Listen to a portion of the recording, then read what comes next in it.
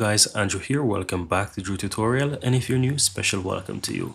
And in this video I'm going to show you how to save your Excel documents as a PDF without cutting off the data or making the data move to a separate page, so you'll have everything all on one sheet. So how do we do this? So all you have to do is simply click on File on the uppermost left hand side, then click on Print. Where you have Printer, click the drop down and you want to choose the option that says Microsoft Print to PDF. Now go down to where it says no scaling, click on this option here and click fit sheet on one page.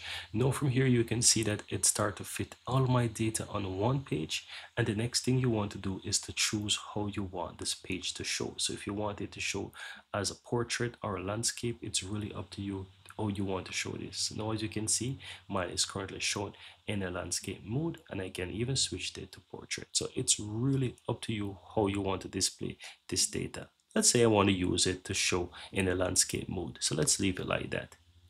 Now that you have this all sorted out, you want to go ahead and click on print, but don't you worry, this is not going to print it from your printer. This is going to print it as a PDF or save it as a PDF, because that's the option that we choose. So if I go ahead and I click on print from here, you will see that it immediately pops up on my PC to save in File Explorer, and I can choose where I want to save this. So let's choose the downloads as a location from here, and let's go ahead and choose my docs. For example, I'm going to just call it that. It's going to save as a PDF, and I'm going to click on save.